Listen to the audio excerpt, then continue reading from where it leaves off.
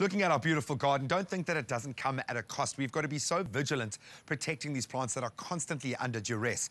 Now, we know how far-reaching and how long-lasting the damaging effects of chemical pesticides can be. So it's vital that we find a healthy, balanced way of protecting our garden that doesn't harm the environment around us. We are talking organic pesticides, and Billy's going to help us cook up a batch right now.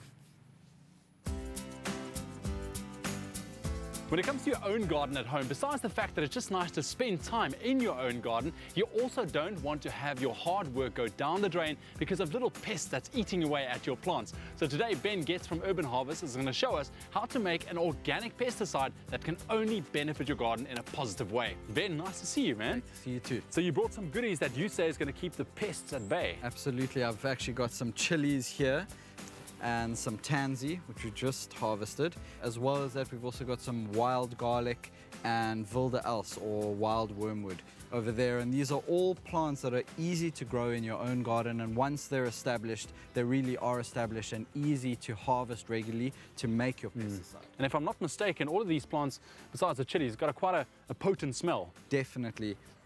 Obviously, the wild garlic has that garlicky smell.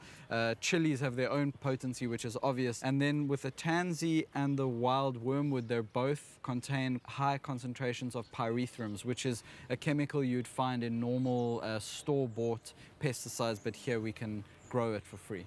So how do we go about putting this little concoction of ours together?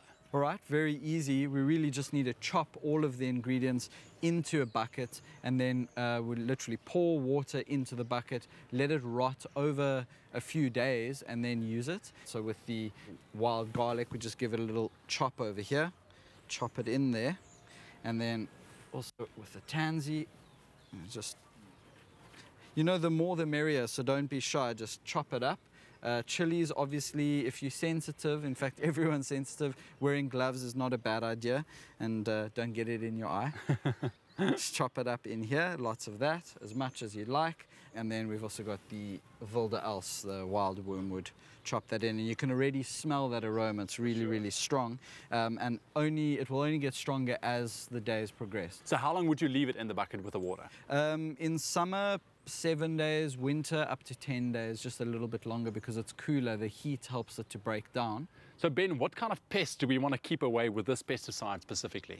Basically, we'd obviously want to keep away as many pests as possible. This will be really effective against the white cabbage moth, which lays caterpillars, which then hatch and are quite hungry on the cabbage, broccoli, cauliflower, the brassica family. It will help against aphids, spider mites, basically most of the pests you'd have in the garden. And how often would you have to apply this to your plants? Well, firstly, we don't use this as a preventative measure. We'd only use it if we notice that there's a problem in the garden. Once there is a problem, probably want to use it every 2 or 3 days, reapply. Because it's organic and homemade, it doesn't have the same sticking ability as a store-bought pesticide, but you can add, and probably should add, a small amount of oil or even dishwashing liquid just to help it stick to the plants a little bit longer, and then, as I say, reapply every few days until the problem is gone.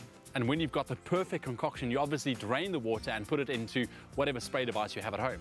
Draining it's a good idea, or rather filtering it, because depending on the spray gun, if there's little bits of leaf, it will get stuck in the gun. So it's nice to put it through quite a fine mesh filter if you want to do it properly. Great, Ben, thanks so much. And there you have the perfect way to keep the bugs away organically.